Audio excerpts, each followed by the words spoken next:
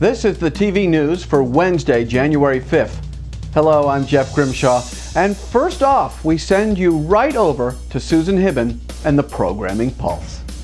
The Programming Pulse is brought to you by Way Out There. Now's your chance to get the Tonight Show of the paranormal. That's Way Out There. Here are the major changes, besides the obvious changes in the judging panel, coming to the new season of American Idol, which premieres Wednesday, January 19th on Fox. An amped-up set, an accelerated elimination process. Original songs will be performed.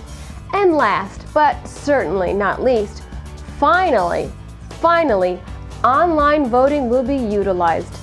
Now, will all of these changes contribute to Idol holding the line on ratings? Stay tuned. You know what viewers need? Yep, yet another cake show. And WeTV will bring the number of cake shows to something like a baker's dozen when their crummy entry, Staten Island Cakes, comes out of the oven this June. A show of hands. Who wants to go to gladiator school and learn new ways to eviscerate their fellow man? I know I do.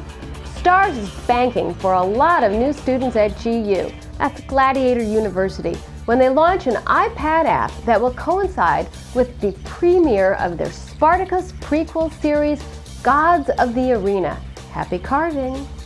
Well, you can breathe easy.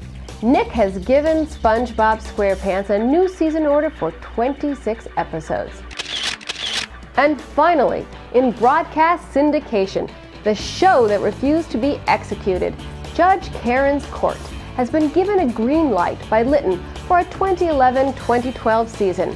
All rise for Judge Karen. I'm Susan Hibben, and I'll see you next week here on the Programming Pulse.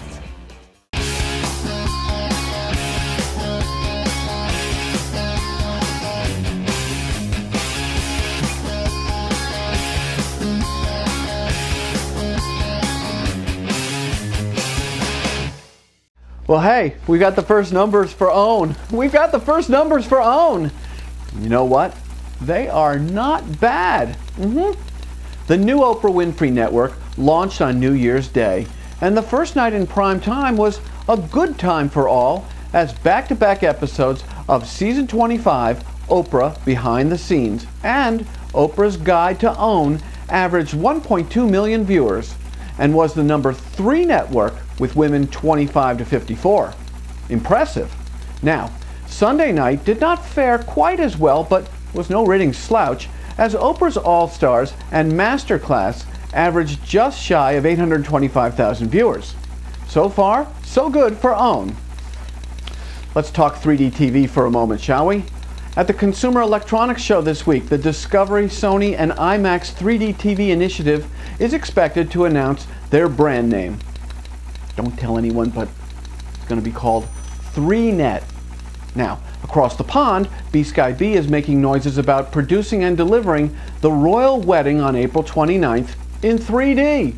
Hey, who doesn't want those I do's protruding out into the living room?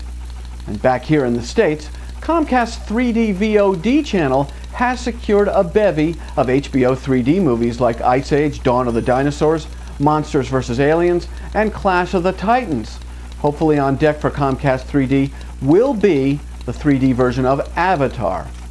Future events and opportunities brought to you by Sando Communications. Sound judgment, solid credibility, and superior results. This is Sando Communications.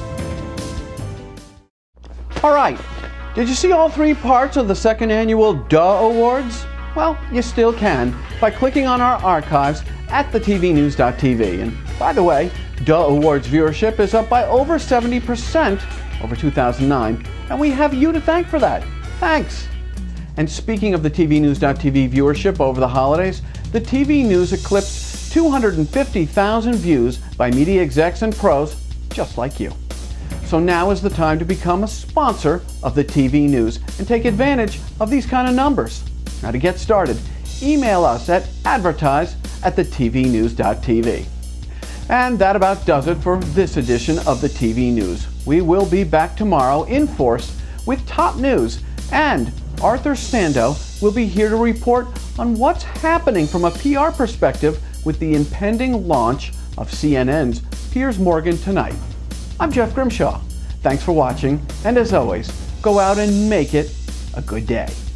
The TV News has been brought to you by American Ingenuity TV. For all of your electronic marketing and creative challenges, American Ingenuity TV is simply the solution.